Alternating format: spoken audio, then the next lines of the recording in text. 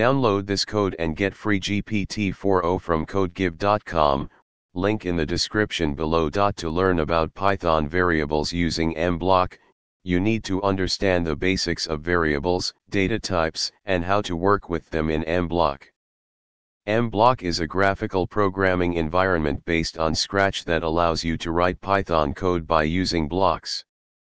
Variables in Python are used to store data values that can be referenced and manipulated within your code. Here are the steps to create and use variables in mblock. 1. Creating variables. In mblock, you can create variables by using the setVariableToValue block from the variables category. You can give your variables meaningful names to represent the data they will store. 2. Data types. Python has several data types, such as integers, floats, strings, lists, and dictionaries. When creating variables in mblock, you can assign a specific data type depending on the value you want to store. 3. Assigning values. To assign a value to a variable, use the setVariableToValue block.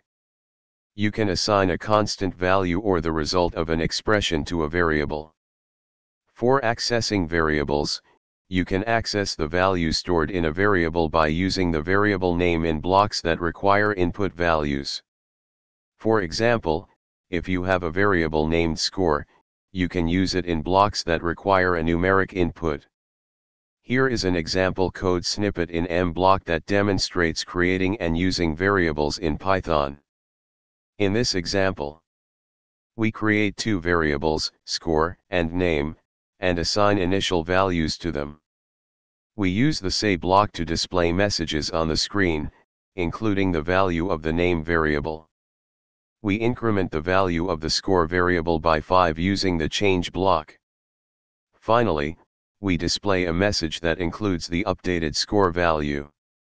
By following these steps and practicing with variable manipulation in mblock, you can gain a better understanding of how variables work in Python and how to utilize them effectively in your programs.